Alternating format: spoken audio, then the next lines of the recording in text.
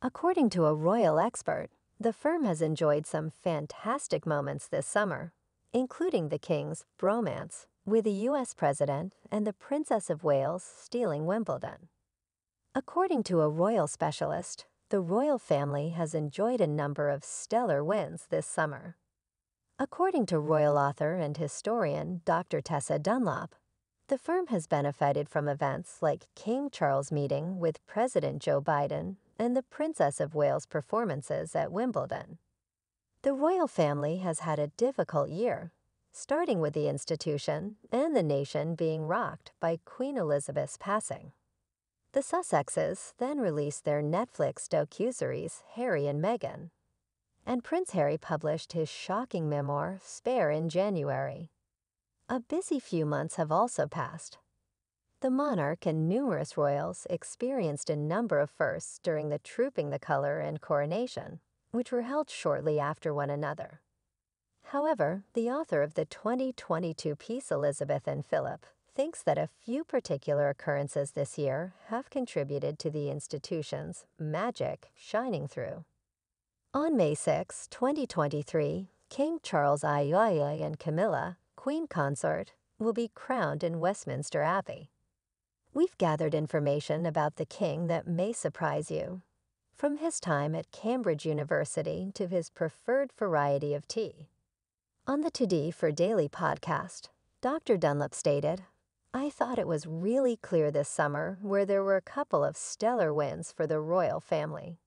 She was speaking to American royal analyst Kinsey Schofield.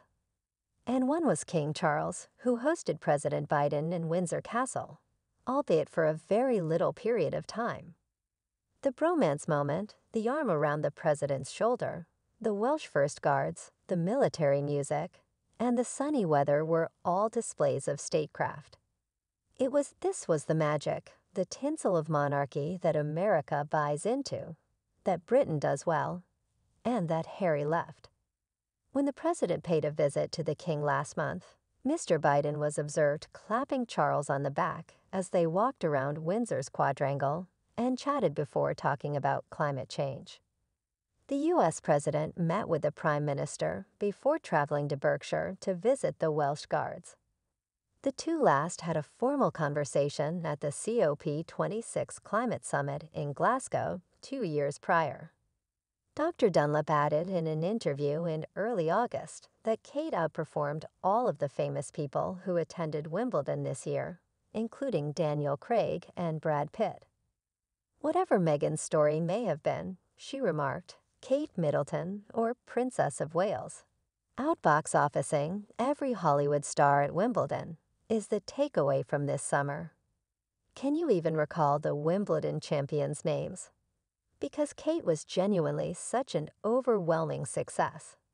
And I believe that it is important to acknowledge that being a member of the royal family means that you are more than the sum of your parts.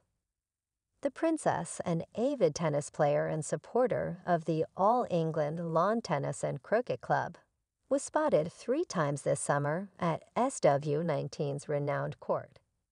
Even while the royal family may have had some wins earlier this summer, Prince William has come under fire recently for skipping the Women's World Cup final and missing the Lionesses' match against Spain in Australia, which ended in a loss.